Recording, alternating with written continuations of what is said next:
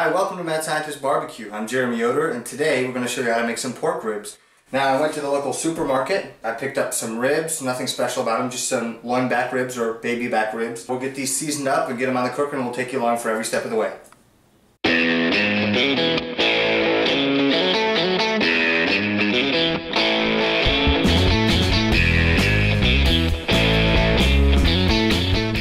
The first thing you're going to be doing is we're going to trim off some of this extra meat and things like this that are just going to burn up on the cooker, and we just want to get rid of all that stuff that we don't want to eat in the end. So we'll start getting rid of those now.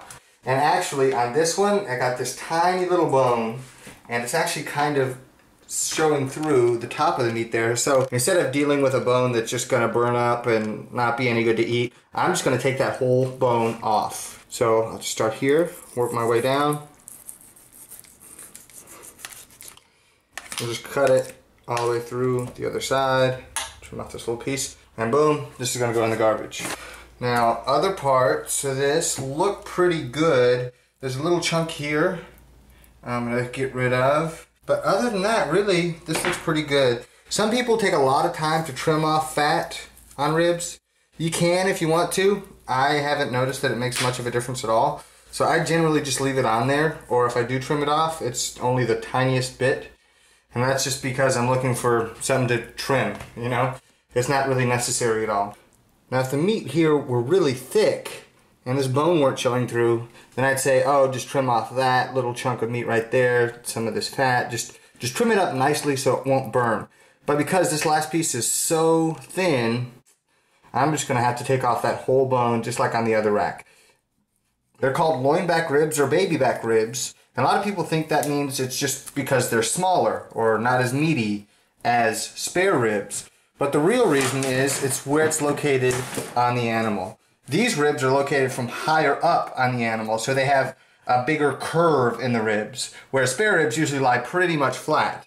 And so if you think about it on your own body, you have the ribs on the side that are pretty straight, and then as you go up and around toward your back, the rib cage turns a lot. And it's a similar thing with pigs, except the side is pretty straight, and as you go up toward the back, it curves a lot more. Now, the meat underneath these ribs is actually very valuable. And so when people are processing pork, they try to spare as much of that meat as they can.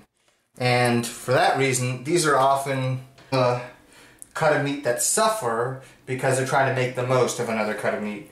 I think we're ready to get rocking on this. After you've gotten those off, we can remove what's called the membrane on the back of the ribs. So if you look at the back of the ribs, there's this really slippery, kind of shiny exterior to the back of the ribs that's not present on the front where it's just meat. So on the back here, what we've got is this membrane. And so all I'm going to do to remove it, it's pretty simple, is I'm going to take a butter knife and slide it under the membrane here, and I'm going to take the butter knife and just start to work it up off of the bone. So you can kind of get in there with your hand and tear it off a little bit, and then to make it a lot easier on yourself, you can use a paper towel. Just grab a paper towel because then it won't slip. You have a hold of the membrane's still right there. You grab a hold of that membrane, and then with my knife I'm just going to hold this steady, and I'm going to pull the membrane off. If you're really lucky, it all comes off in one piece. If you're not so lucky, it might take you a while. You're going to have to work really hard at it. But this one is working pretty well. Can't complain about it.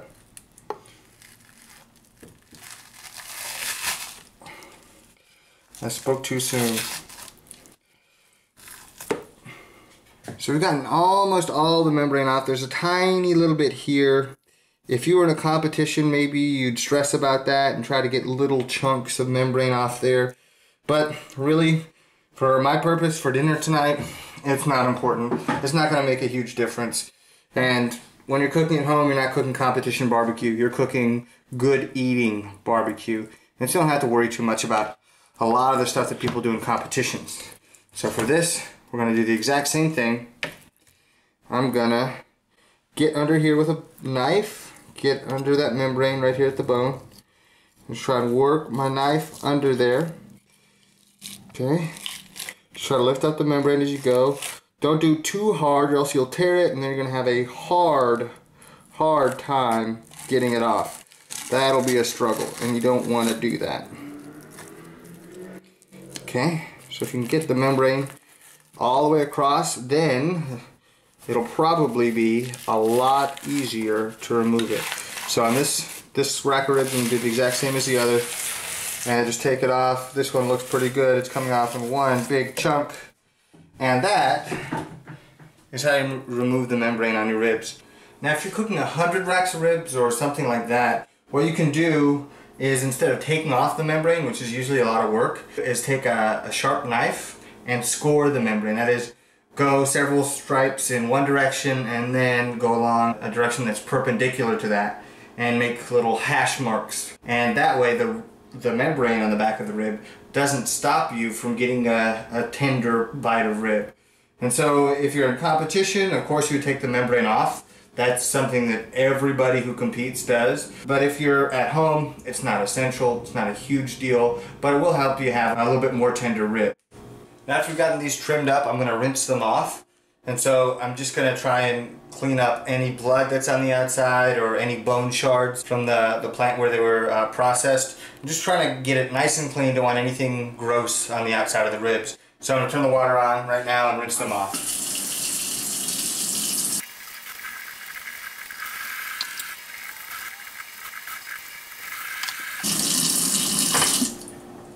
Now that they've been rinsed off, what I'm going to do is I'm going to take some pork seasoning here that I have. It's just a pretty common dry rub. It's a recipe I made here.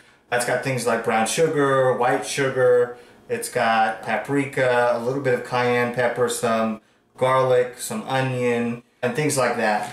You can find rib rubs at your local supermarket. You could find all kinds of name brands there. You can order it online or at a local barbecue appliance store.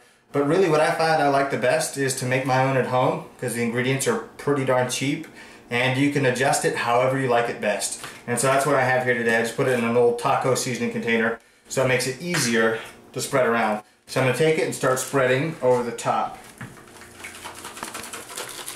So the benefit of putting it in a shaker is that you can kind of get an even dusting instead of trying to do it by hand, which is pretty difficult.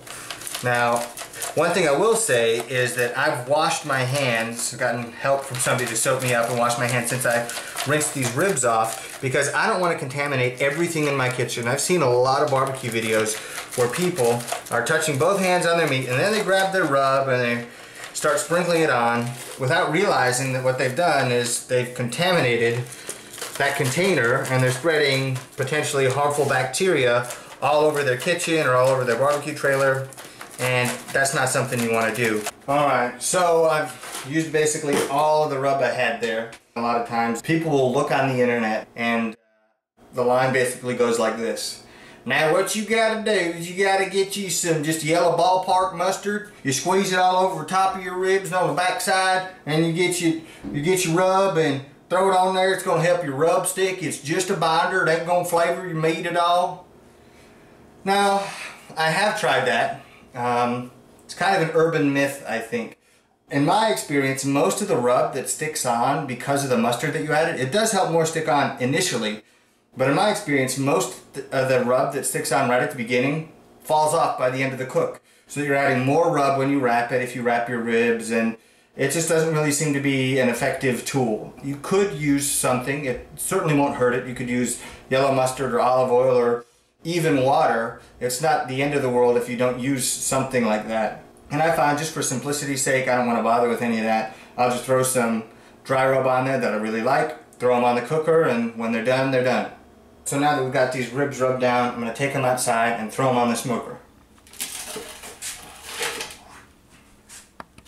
So I'm going to open up the smoker here, and I'm going to take these racks of ribs, set them on here, way back here probably.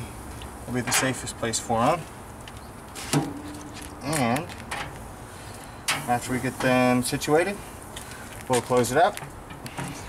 We'll be good to go. But one more thing I'm going to do, got a chunk of cherry wood here.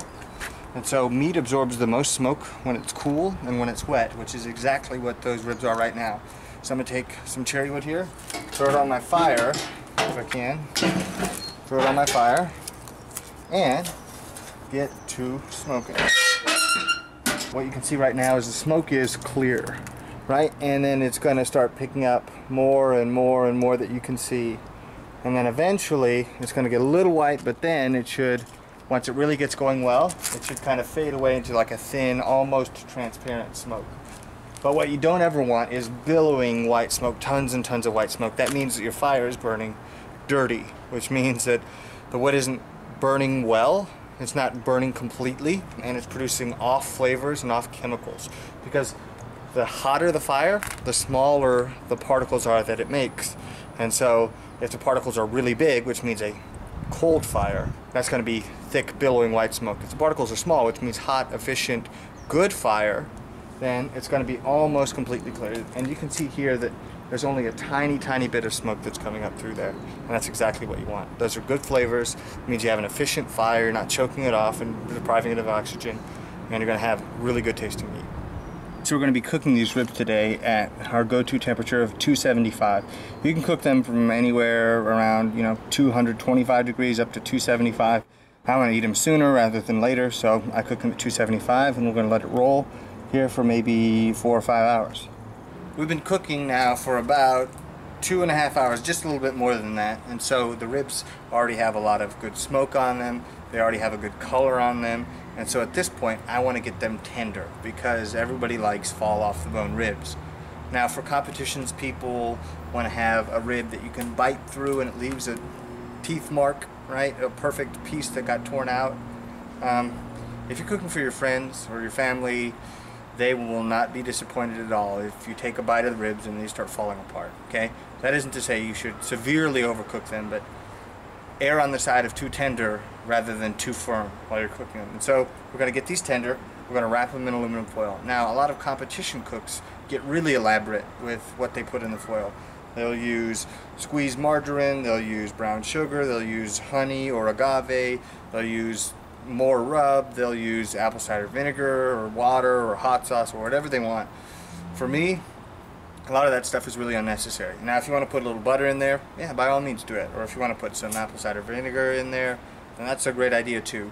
But what's happening is we're basting the meat, right? We're going to wrap it up so it doesn't lose any water and cool. Just like if somebody is sweating, the water evaporates and they cool down. The same thing happens to meat when you're cooking it. And so to prevent that from happening, we're going to wrap it up in the foil so it can't lose any water, and we're going to speed up the cooking process. It's got 2 layers of foil here, and I'm going to pull out these ribs, and hopefully I don't burn my hands too badly.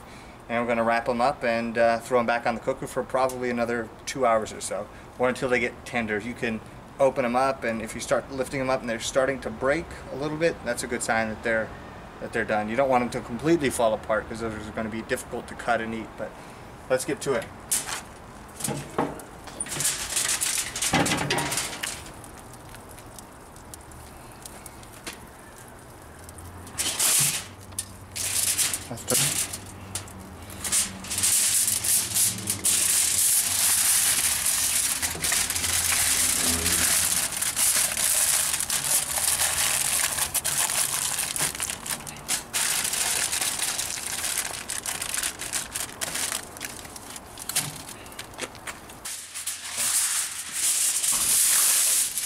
So here we're using aluminium, which is a great wrapping tool for which there is no substitute. I must say that this is a superb product, especially this wrap I got from my local grocery store, and I highly recommend using it. Look at those juices.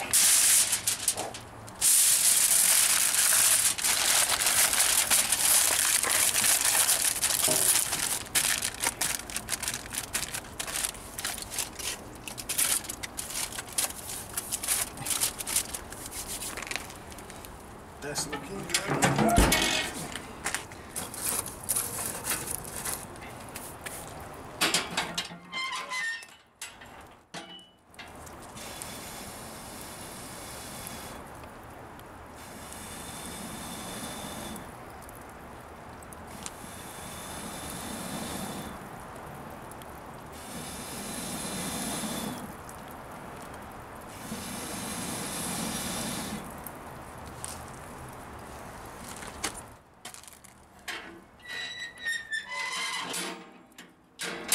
So at this point, we've pulled these ribs off the smoker. We've been cooking them at 275 the whole time. It's been 2.5 hours since we wrapped these ribs, so about 5 hours total, just a hair over 5 hours. And so let's open them up. Oh, they look great. And let's see if they're oh yeah, they're super tender. I want you to look at this juice right here. Now I didn't wrap these and add anything. I didn't add any agave or any honey or any brown sugar or any apple cider vinegar or anything like that. This is just the juice that came out of these ribs. And if you're cooking for your family at home, which is exactly what I want to show you how to do in this video, this is perfect. You don't want to add a bunch of stuff that's going to distract from just the flavor of the pork. What you want is a great pork flavor accented by the seasonings that you used and a fall apart texture that's just going to, you know, wow all of your friends, all of your family. They're going to love it. I'm going to come back in about 20 minutes. I'm going to let these guys rest for a total of about 30 minutes, just loosely wrapped in foil. And that way they're not so screaming hot when I cut them that they, you know, lose a lot of moisture. But I'll wrap them up loosely, and we'll come back in a couple minutes and try them out and see how they turned out. So we're ready to cut these up. So I'm going to get in here and cut a couple of these ribs out. Let's give it a shot. Oh yeah, that's good. That's really good. Not too sweet like a competition rib. It's just savory and delicious. Exactly what you want to serve to your friends and family. Keep it simple. Don't get crazy with all kinds of competition stuff you may have seen online. Don't add tons and tons of sugar and all kinds of rub. Honestly, for your friends, you want to keep it simple. They'll taste the pork, they'll taste the seasoning, and they will love you for it. This is great. Oh yeah, that's awesome. Thank you for watching Mad Scientist Barbecue. Please subscribe below and you'll learn a lot more recipes and a lot more techniques on how to make great barbecue. I think Mad Scientist Barbecue is gonna help fight the war on terror, help fight Al-Qaeda. Now, I feel your pain. You wanna subscribe to Mad Scientist Barbecue, but you can't. Mad Scientist Barbecue is better than any barbecue in Arkansas. Now, from President Obama, I have to say, I think that Mad Scientist Barbecue is the best barbecue around.